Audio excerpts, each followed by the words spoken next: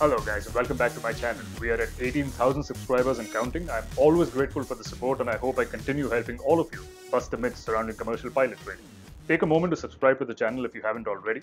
Don't forget to hit the bell icon to make sure you don't miss out on future video notifications. Let's dive right into our discussion for today. A lot of you have written into me asking me one of these four questions. I scored poorly in physics and mathematics. Can I still become a commercial pilot?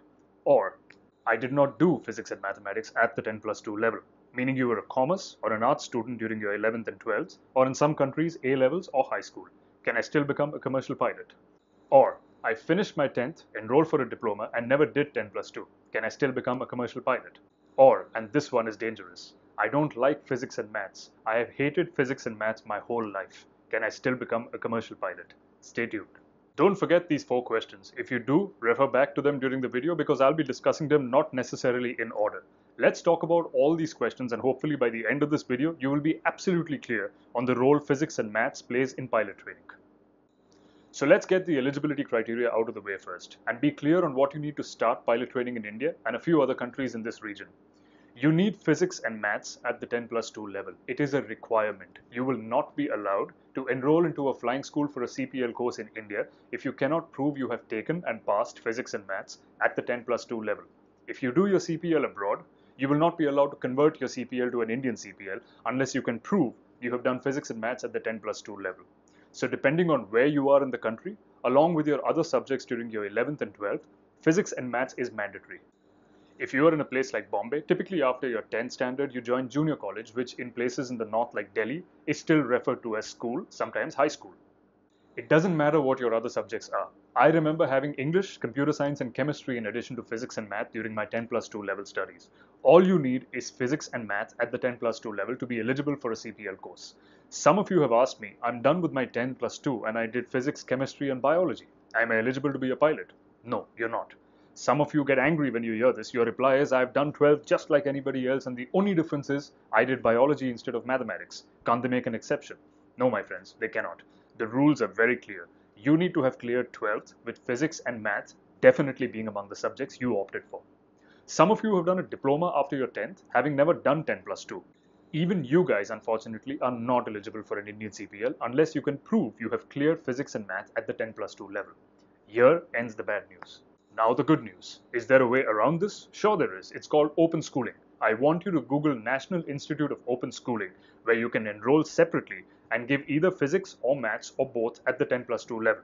It doesn't matter when you cleared your 10+2, whether in 2001, 2005, 2010, 2020, it doesn't matter. If you have cleared your 10+2 without physics and maths, and at any time in the future, you clear physics and maths through open schooling, you are now eligible to undergo your CPL training. It also doesn't matter if you're a diploma holder having never done 10+2. All you need to do is clear only physics and maths through open schooling and you're good to go. So do not procrastinate. If you haven't done your physics and maths yet, get it done quick. So guys, this gets eligibility out of the way. I hope we are now clear on the eligibility requirements to start CPL training. Now let's talk about the topic of this video, the key question. I scored poorly in physics and mathematics. Can I still become a pilot? Once again, my friends, I have good news and I have bad news. The good news is yes, you can begin commercial pilot training even if you scored poorly in physics and maths. The bad news is we need to discuss just how badly you did in those exams. I cannot count the number of times you guys have asked me this question on Instagram, on email, and quite a few times my answer has been sure. You can go ahead with your pilot training even though you've scored poorly in physics and maths. Now what I don't want you to do is to adopt an indifferent attitude, sing a song, rub your hands together and say, brilliant, let's go start pilot training. Flying and the studies involved in obtaining a CPL are all about physics and maths. There is hardly any other subject that influences pilot training more than physics and maths. Everything from lift to drag, mass and balance calculations, radio wave theory, internal combustion engines, jet engines, all revolves around physics and maths. So the question of whether you can enroll to become a pilot if you scored very poorly in physics and maths is actually quite irrelevant, considering if you've not done well in physics and maths, you will find it extremely challenging to understand the theory needed to clear the exams that make you a commercial pilot. So quite obviously, the next question is, how bad is bad? When you say scored poorly, just how bad a score do you consider bad? The answer is very subjective, but to make things simple, let's just say that since most pilot exams in the world require you to score a 70% to pass, if you scored a 70% in your physics and maths exams, you should be okay. A 60% should also be okay. An 80 or a 90%, brilliant. But when things start going south of 60, I would start getting a little worried. But fear not, just because you didn't score very well doesn't mean you can't improve. If you've not scored very well, work a little harder and understand the fact that you will find pilot studies a little more challenging. As long as you're aware of this, you won't be surprised or disheartened if you're a little slow in coping up with your pilot studies. There is absolutely nothing wrong with being a little slow in understanding. You'd rather be slow with understanding concepts and finally understand them than be slow, look for a shortcut, and never understand a concept. So let's recap on where we are with our discussion, guys. We started with eligibility, cleared the air on eligibility and the fact that you need physics and maths. There's no way around it.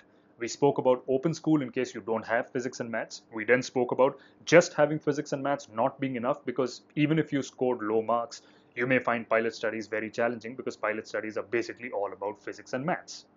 We then concluded that as long as you know that with a low score in physics and maths, you will have to work extra hard to clear your CPL exams, you will be fine. So far so good. Now my friends, let's talk about that fourth question and what I consider the most dangerous of the four questions. I have been asked this question a lot, sometimes by parents of aspiring pilots as well. I want my kid to be a commercial pilot, but he or she just cannot stand physics or maths. My kid is great at computers or biology or languages, but he or she cannot stand physics or maths. Now, first things first, when you say you hate maths, what kind of maths do you hate? I myself cannot stand calculus. I've never fully understood calculus. It's not something that interests me. But you don't need to be good at calculus to be a pilot. The physics and maths you need to be interested in pilot training is very basic, very simple. You don't need to know complex mathematics, but you need to be able to add two numbers very quickly, subtract two numbers very quickly, make a fuel calculation very quickly by looking at two numbers on a fuel gauge, adding them together, subtracting this from the total fuel on the airplane to check your aircraft's fuel burn accuracy. This is just an example. There are many little calculations that are similar in nature that you will need to make, but you get the point. The physics and maths needed to be a pilot is simple, basic, conceptual stuff. You don't need to be a theoretical physicist or a mathematician to be a pilot, but you need to love studying fundamental physics and maths. Now, why did I say this question, the fourth one, is very dangerous? Because if you have heard what I just said, and if you still feel like the kind of fundamental physics and math studies I spoke of does not interest you, then my friend, you need to introspect and ask yourself if your decision to want to be a pilot is right or wrong. Because there is no escaping studying physics and maths if you are a pilot right up to the age of 65 and maybe even beyond that. I don't want to scare you, but this is the absolute truth. So there you have it, guys. This brings us to the end of a very short video today. I think we have amply dissected the requirements of physics and maths well enough for you to understand the role it plays in pilot training. If you're still unclear, I'm always just a DM away on Instagram. The handle is right here. Hit the like button on this video if it has helped you and subscribe to the channel. Don't forget to also hit the bell icon so you don't miss out on future notifications. As always, to safe skies and safer landings. Bye.